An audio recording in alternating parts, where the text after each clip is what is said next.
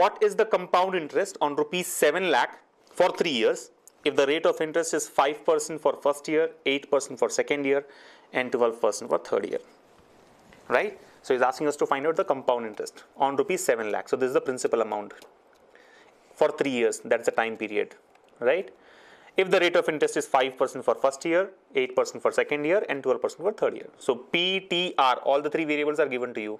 All you have to do is do the compound interest calculation.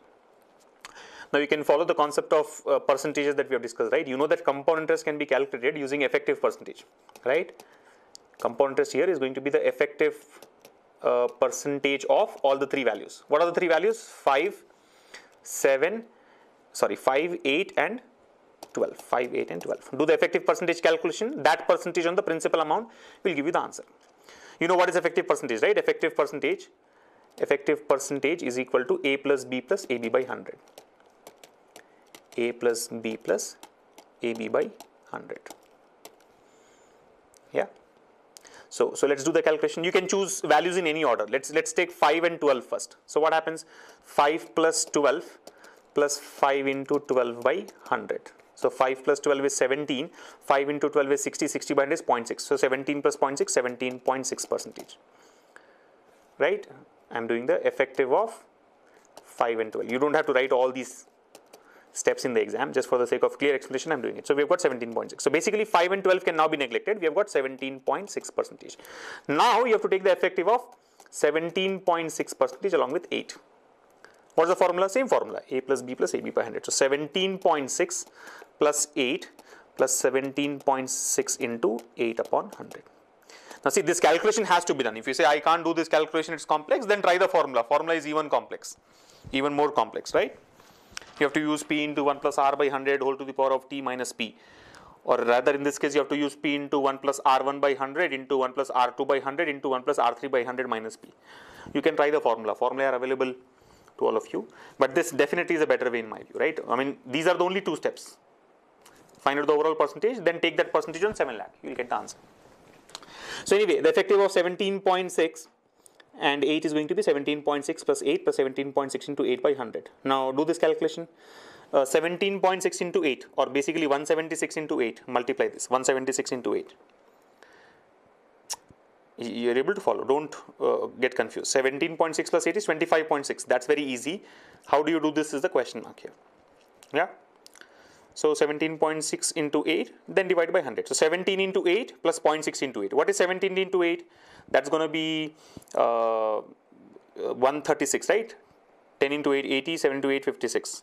80 plus 56, 136. 0.6 into 8. See, 6 into 8 is 48. 0.6 into 8 is 4.8.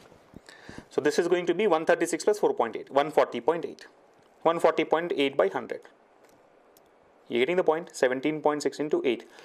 80 plus 56, 136 plus 4.8, 140.8. So this is 140.8. That divided by 100 will be 1.408. So overall it's going to be 17.6 plus 8 plus 1.408. Simplify. 17.6 plus 8 is 25.6. 25.6 and 1.4. 25.6 and 1.4 is 27. 27.008% actually. That's the exact calculation. You're able to follow. So this is the compound interest. This is the total compound interest. 27.008%. 27.008%. Of what? 27.00% of what? The principal amount. So your final answer, the compound interest is going to be, let's say we are doing an approximate calculation. I mean, options, if you observe, we can easily do an approximate calculation, right? I mean, 1,63,000, 1,89,000, 1,94,000, 2,01,000. There's a huge difference. Of course, with option, none of this is there, and when none of this is available in the options, you can't take chances. But I mean, do the calculation, full calculation. If you don't want to take a risk, you have to do the full calculation. So let me do an approximate calculation. 27% of what is that? 7 lakhs. 27% of 7 lakhs. What is 10% of 7 lakhs? 70,000. What will be 20%? 140,000. What will be 30%? See, 27% is like 30% minus 3%. Easy calculation, right? 27 is not 27. 27 is 30 minus 3. So 30% of 7 lakhs is 2.1 lakhs. 3% is 21,000.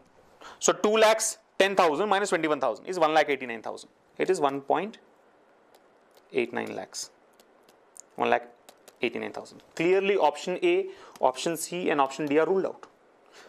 Because 27 and 27.008, there's hardly a difference. Very, very small difference. So 1.89 lakhs is for sure.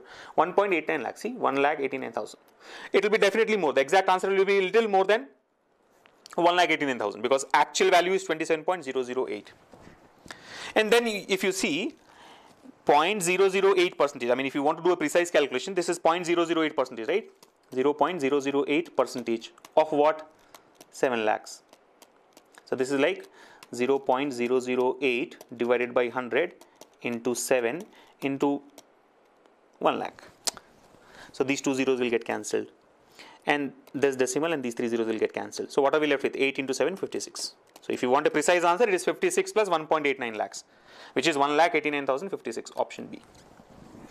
Right? So option B is the final answer. Please do not go by the length of the explanation or the number of steps that I've put on paper. Right? If you observe, many of these steps can be avoided. I mean, these are redundant steps. Some of these are very only for the sake of explanation. Like whatever I've written here, CI equals to this part, or effective percentage formula, not required.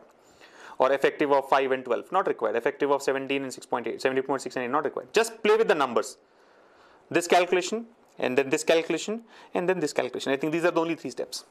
You don't have to write on paper, right? I mean, you know that 0.008 percentage of 7 lakhs is going to be 56. So don't waste your time putting steps on paper. The more you write on paper, the more time it takes. Okay? So I think it's a 45-second problem. It won't take more than 45 seconds. Option B, 1,89,056 is the final answer.